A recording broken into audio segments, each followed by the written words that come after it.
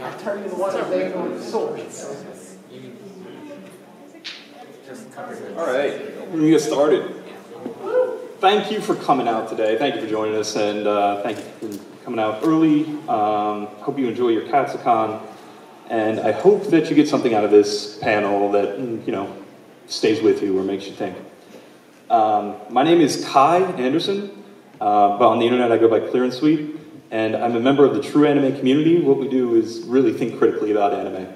I've got thoughts on a lot of things, but it's mostly magical girls and mostly themes, so that's what we're going to be talking about today.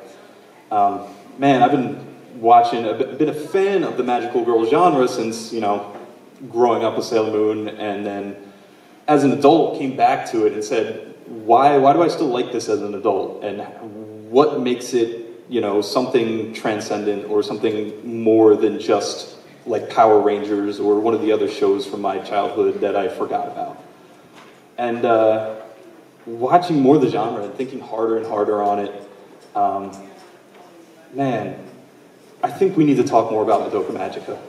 And it's pretty funny because I personally have talked Madoka Magica to death. I've written essays, I've done videos, I've thought about it so much, but I think we still need to talk about it even more. And the way, you know, we're kind of thinking about Madoka Magica, I think it's time, finally, to talk about the wake of Madoka Magica and everything that's kind of happened since 2011 and since the success of Madoka Magica. And man, it's been tough being a fan of traditional magical girl shows. But I guess it'd be easier to show you. So let's start off with a clip here. There we go.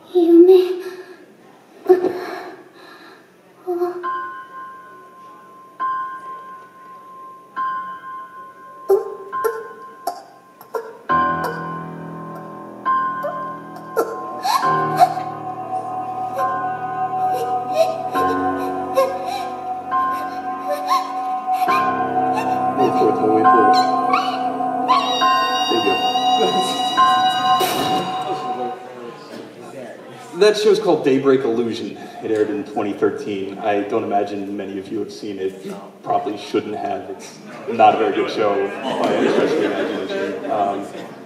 The reviews called it try hard and surface level. And really the only thing that really makes it relevant is that it's the first in the kind of wake of Madoka Magica capitalizing on what we know as the dark magical girl genre. We've got more clips from more shows later on, but first we've got to talk about Madoka. Before we talk about why Madoka Magica was successful at what it aimed to do, we have to talk about how it was successful, or how successful was it? And it's important to understand how things became the way they are. This is a graph taken from the wiki. For when Madoka Magica aired, the Blu-ray sales were the second highest out of any late-night anime television show. And this is back from 2011, and I'm sure it's a little out of date now, but this type of success, and also, you know, a lot of money comes from merchandising. And if you get your shirt in Hot Topic, you know, you've entered the mainstream, you know, zeitgeist in a way that people are going to want to emulate, right? And especially the production committees that greenlight animes to be made. So here's another one from when I was in Tokyo, and this is a shopping mall, the Looming Man shopping mall with Madoka Magica characters advertising it, because I don't know how they relate to the shopping mall, but you just put popular stuff on there.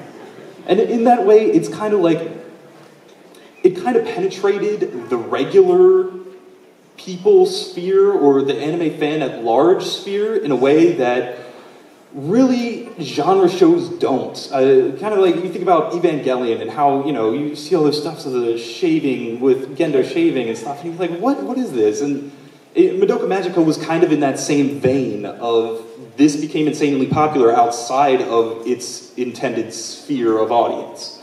And it got a lot of praise for doing the same thing, or doing in the same vein as Evangelion, for deconstructing and revolutionizing a genre. And a lot of people just get told to watch this magical girl show, even if they have no background in magical girl shows at all. So you get people who kind of have this idea of what a magical girl show is, and that's the extent of it, right? People have only seen an episode of Cardcaptor Sakura or Sailor Moon on Toonami when they were 10, and now they're told to watch Madoka because, oh, it's a dark magical girl show. You'll like it because it's not like the normal magical girl shows. And these people who don't have a background in it, and probably many of you guys, if you watch Madoka, but not Cardcaptor Sakura, you would think of this, or you would think of this, right? Transformation stock sequences, and they fade out, and silhouettes, or like Monster of the Day battles where it's low stakes, and the heroines are never going to lose. There's never really a threat, right? And you come into Madoka Magica with that in mind. And the sad part kind of about Madoka Magica is that it works best as a genre show. And we've got a lot here to talk about in regards to how it effectively assimilated the database for magical girls, reshaped it, and used it to further its goals in storytelling. So before we talk about the shows that missed the mark of what Madoka did, we have to look back. And we have to see, why Madoka was so effective.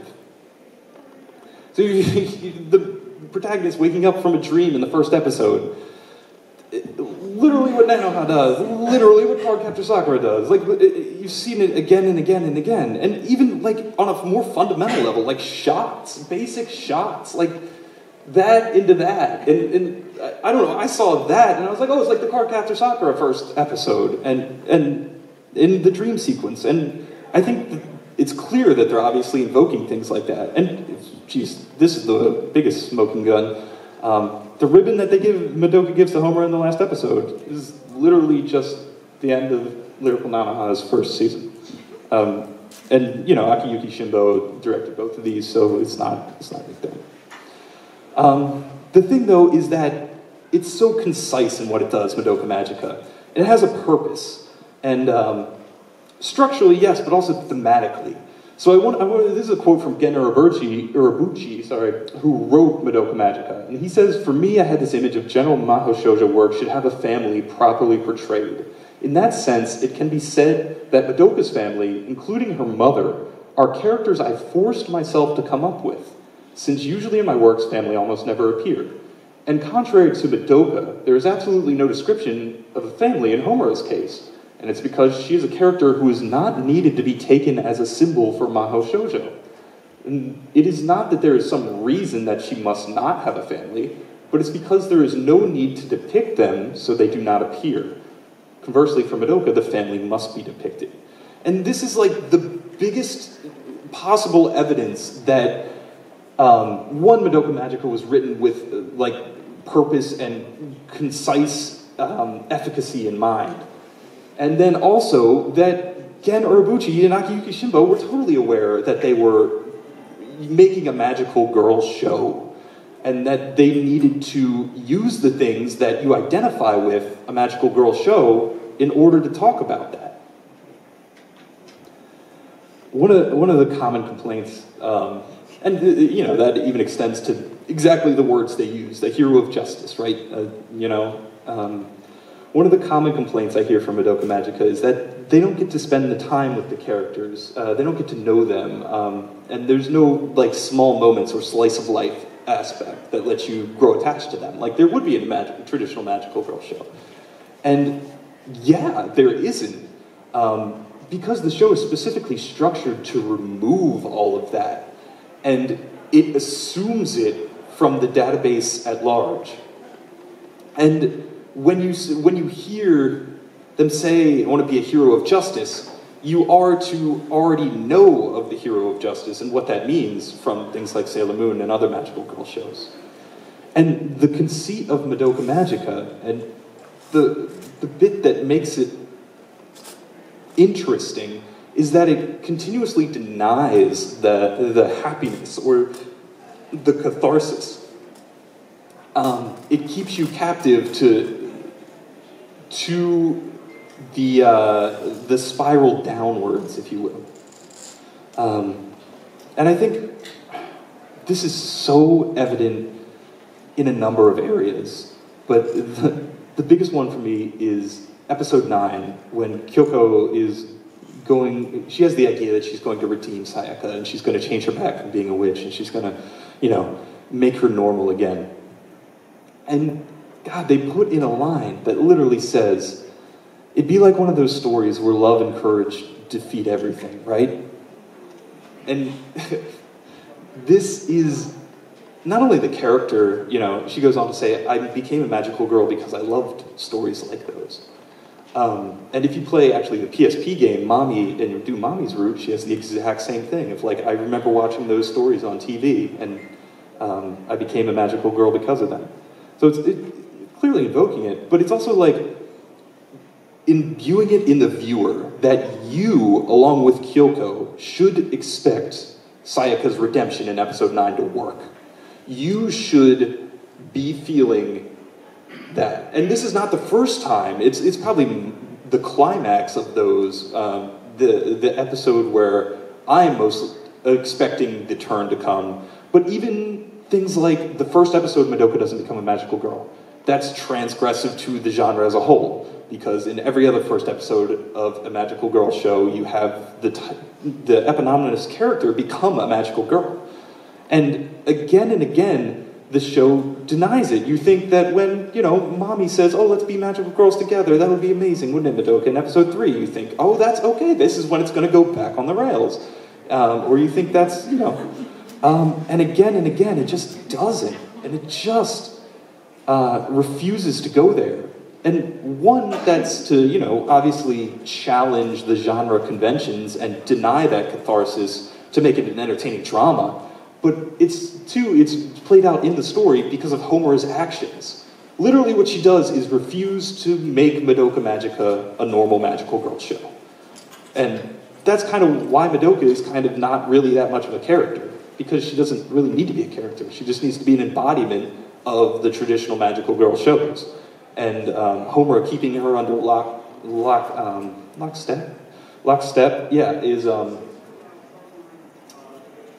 is the entire point. But here's the thing, like denying the catharsis, right? Or putting some darkness in front of your heroines and saying, you have to overcome this, or this is the challenge here. Like, that's not transgressive, that's not something novel. Magical girls always did that. They were always dark. In any third-rate fanfic author could tell you that to build up to these lofty ideals, you need to challenge the characters with the opposite of that. You need to force them to prove what they're doing and that they have faith in their worldview and what they believe in. So again and again in magical girl shows, you'll see the climaxes, or once you get out of the slice of life stuff and once you get into the more plot-heavy stuff, you'll see these types of situations. And for example, in this scene, it's at the end of Sailor Moon Season 1, and, everyone, her friends are all dead, and she's all alone, and she has to, fighting doesn't work, so she has to trust and believe that the glamour of her past life, the love there, that it meant something to her, and that it would mean something to Endymion as well. And you see it again and again. This is a bad screenshot, but it's from Princess Tutu's mid-season climax. And again, where her mentor is burning in the background. And again, it's terrible, painful choices. And the show is riddled with these. This is not the only example. And I think the misconception is that little girls they're more resilient, and they understand quite well, like, social, political, emotional, and even existential threats to themselves and those that they love. And that's not, pain and hardship is not something you can't show to children. This is pretty obscure, but it's a great example of how magical girl shows always were dark in content. This is Miki Momo. It's a show before Sailor Moon and before the genre really got codified. Miki Momo dies midway through her series. Like, literally gets hit by a truck and literally dies. She gets reincarnated as a baby and stuff and it's weird. But just for the pure shock value thing, right? That's not new. Or something like this of Naru or Molly, if you watch the original dub, pulling the thorns out of Nephrite in episode 23 of Sailor Moon, or 22. This is a powerful moment because it's inflicting the pain. She's getting shocked. She's feeling the physical burden of this, but she's also doing it to save a bad guy or to help a bad guy that she believes in and she loves in. So when you have pain, this physical pain and physical violence, and you stick it in the context of proving the themes or having the heroines prove what they value, then yeah, it totally works. Oh, and here's a clip. You may remember this one.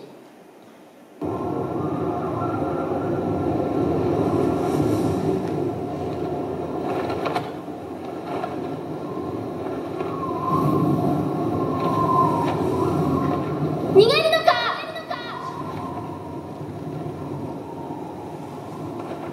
もうダメです。ごめんなさい。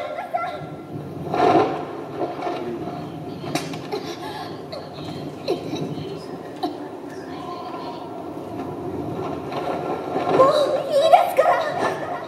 逃げるのか。Yeah, that's one of the climatic scenes from Revolutionary Girl Utena. And yeah, it's not, there's no illusion or anything there. That's anti-suicide scene. And,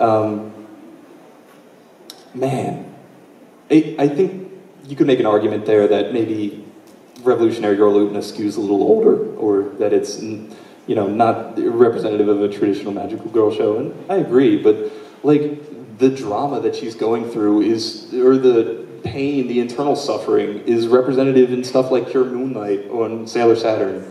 And these characters going through things and suffering, it's the whole, their whole story. That's the whole concept of the character. Or even if you don't want to go for emotional or physical damage, think about something like Cardcaptor Sakura in the battle against Yue, or the erase card, when things that she values, her relationships to other people, are inherently threatened, and it's played out to be a horrific thing. And yeah, I don't know. I could sit here for days and list these all off, examples of traditional magic girl shows being dark. But my favorite from this year is Lulu Amour from Hubto Precure, which just aired. And she goes through this whole litany, a whole gambit of just everything kind of savage, like learning emotions, dealing with her father being a jerk, working with the bad guys. And that's all. It wouldn't feel out of place on like a Netflix or HBO original drama. And it's all in what you would call a traditional magical girl show. One of the cliche things is that it's only in the face of danger can you be brave, right? But so too does fundamental meaning and empowering the values that are inherent to the magical girl genre. And those would be compassion, love, and understanding, to prove that those have meaning and that those have power. And that's what magical girl shows do again and again and again, these unrealistic things that don't rationally make sense and don't rationally be something that you would want to grant power. They do, because the heroines believe in it and they trust in it, and that, kind of fundamentally gives it its power. And that's what I loved about these shows, and that's, after watching a bunch of them and thinking about them again and again, I love to see that played out, and I love to see how it's played out. Now, maybe if you don't have the background, if you haven't watched 200 episodes of Sailor Moon, or all of at least 2 series of Pretty Cure, then maybe you see something like this, right? And this moment in episode 3 with Mommy and talking to Madoka, and you see that, and you kind of, okay, yeah, whatever, you let that slide, and it could be understood how you would more gravitate towards this, and more remember this. And that's kind of the crux of it. That's kind of unfortunate. So now we're going to get into, the rest of everything that came after Madoka. And I don't want to claim that these are all trash, or I don't want to make some broad, generalized, superlative claim. I'll stop short of saying they're without merit, but I will claim that they never ended up stumbling into something meaningful, and they never really got close to what traditional magical girl shows used their dark elements for, and exactly what Madoka did. And before we go into that, actually, I kind of want to start at a weird place. This is not a magical girl show. This is from Gakko Garashi. But it has more in common with the clips we're going to see than anything else, really. And by that I mean it's written backwards. It's written, the concept of Gakko Garashi, I'm just going to spoil this for you, but if you haven't seen it, it's not a big deal. It's literally only this. The entire show is one premise, that this person has some PTSD, she has some stress symbol, or something going on cognitively, where she can't accept the reality of a zombie apocalypse, but she instead thinks it's a daily high school life. And the show is made so that you're going along in that first episode of oh, it's a daily high school life, but wait, and this show is not, it has nothing else to it. There's nothing else there. It's just the concept, and you can tell that it was originally conceived by just the concept of having this inversion, this one hoodwink in the first episode, and it works great as a first episode. But then there's no drama that comes out, or it's not used for any thematic purpose. And I think all of these shows really fail to go forward and say, how can we pull at the taffy of the magical girl structure and ultimately, capitulate back and verify the themes, or make it a magical girl show, or say something different. But they start with the transgressive content, and then they bumble forward onto a story. And that's what I mean by written backwards. So let's go in chronological order, I think. The first one we've got is Wixos.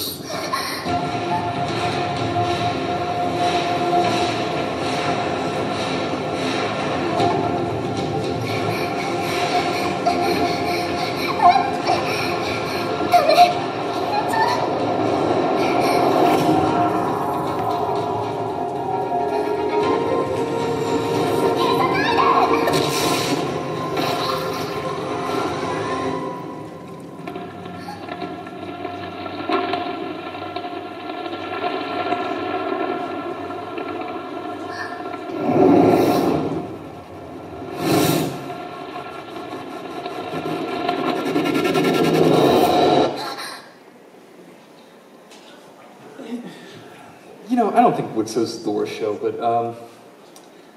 yeah, that whole gross. Let's not go there yet.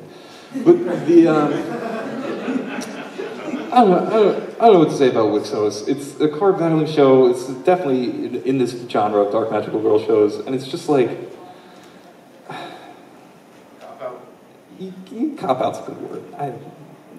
you should watch it if you're interested in it. If that makes you interested in it, then you should watch it. What I'm saying is that that's not why I come to magical girl shows, or that didn't make me interested in it. And it feels so much like they saw the Witch's Labyrinth and then mixed a little giant naked Ray from Evangelion in there, and they're like, yeah, that's what the kids love, right? And yeah, I don't know, maybe they do. They made like 4 seasons of that show, so maybe they do. Let's move on.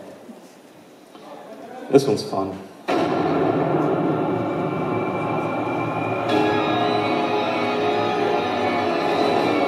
Yeah, the organ.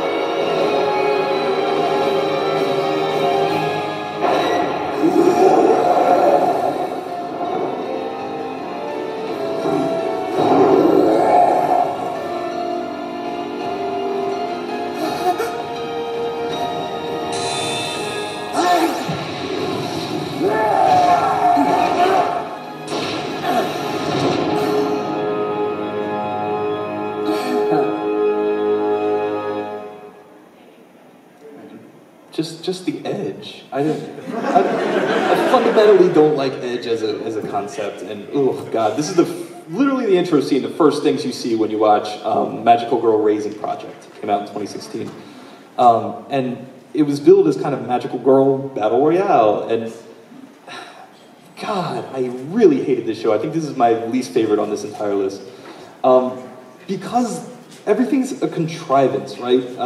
Everything is just forcibly, they have to die for there to be edgy, dark drama in the show. And that's the only reason that they have to die.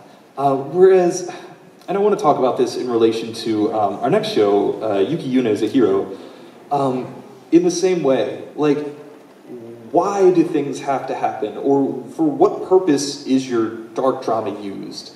And if you think about, like, why something like Sayaka turns into a witch in Madoka Magica, and it's because she can't reconcile her ideals and why she made her witch with who she's become and the reality of it. She can't. She doesn't have the mindset that Kyoko does.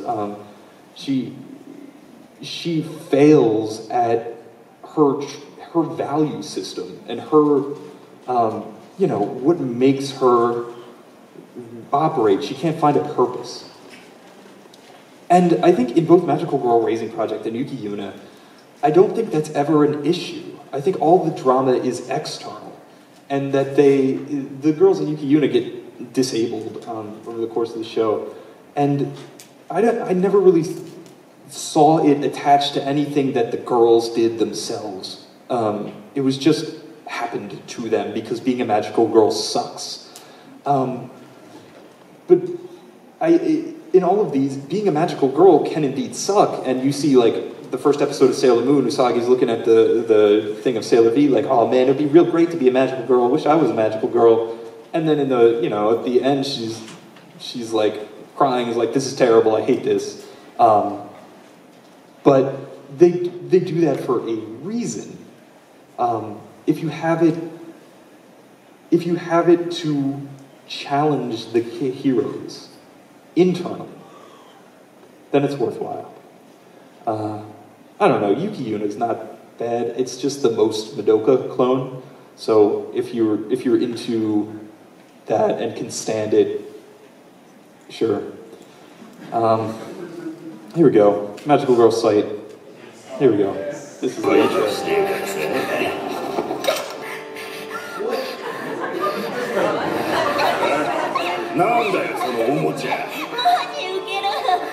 もし本当なら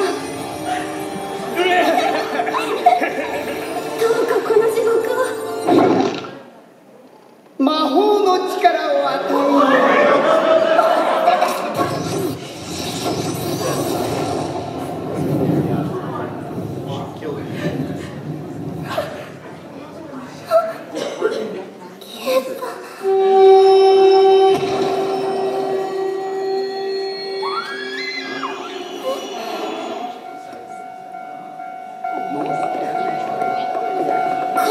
何？さりな。く